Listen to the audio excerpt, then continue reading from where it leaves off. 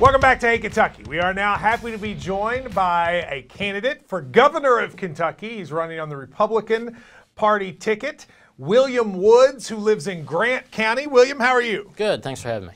I'm glad to have you. Now, tell me a little bit about you. A lot of people may not know. What's your background and what made you decide to run for governor? Background, I'm a real estate agent for Keller Williams, school bus driver in Boone County.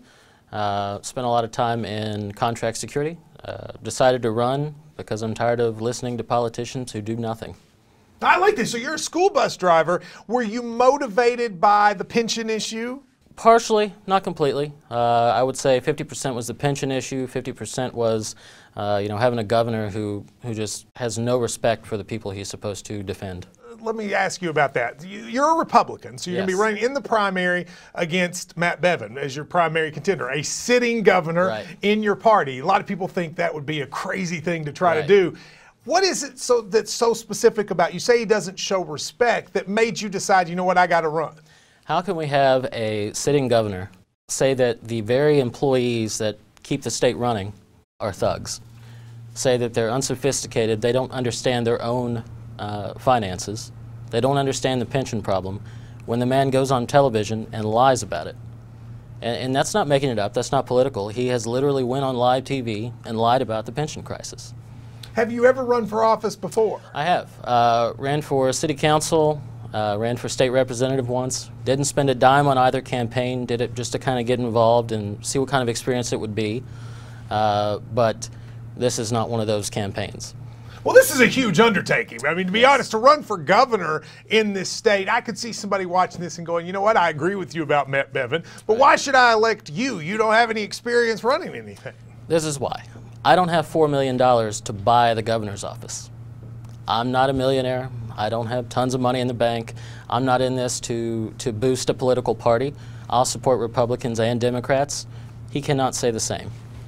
But what are the issues you would focus on? Obviously, one is the pension crisis.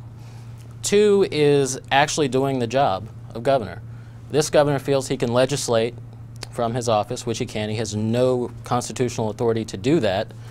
We need a governor who will say, okay, the Democrats have issue 1, Republicans have issue 2, let's find a spot in the middle and get both issues passed. Why don't you give me some issues, because I know there are a lot of Democrats out there who are watching, looking for somebody.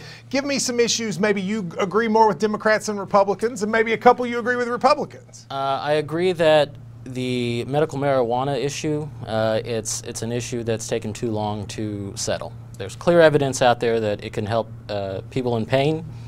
Why not pass it? If we want to look at recreational marijuana use later, that's fine. I won't side on that either way. I think that's something that the people should do. Another issue is expanded gaming. Wait a minute, you can't not side. You already sound like a politician. Are you for it or are you against it? If you got to vote, personally, what would you vote? Yes. Personally, I'm against it. You're against it. But it's not my decision. Vote. Gotcha. Right. Gambling? Expanded gaming. Why are we allowing tons of money to go over to Indiana or go to Ohio when we could have it right here? That's a huge source of income that could go to the pension fund. It could go to protecting our schools. We have enough money that was wasted in the current year's budget. You could put 2 armed guards in every public school in Kentucky. Do you believe that Matt Bevin will debate you? If he is a true public servant, he should. That's not a political statement. That's, if I'm sitting at home, I want to see both choices. I think he's too cocky to actually show up. Oh, you think he's too cocky to show up? I do. All right, give me just a little background. How old are you? 30. 30. Yeah. You haven't held a public office before. No. Who is your lieutenant governor? Justin Miller. And who is that? He taught for 5 years, Robertson County Schools, former basketball coach there, recently taught Augusta Independent Schools. He is one of those people that this pension issue was directly affecting. On top of that, issues like state testing. He's an individual that felt he could make a difference if he ran with me. Now, how can people learn more about your campaign? mykentuckyfirst.org or hashtag KentuckyFirst on any social media platform. mykentuckyfirst.org. All right, I'm going to give you one thing here. You got 15 seconds to look in that camera and tell people why they vote William Woods. They vote for me because I'm not a politician.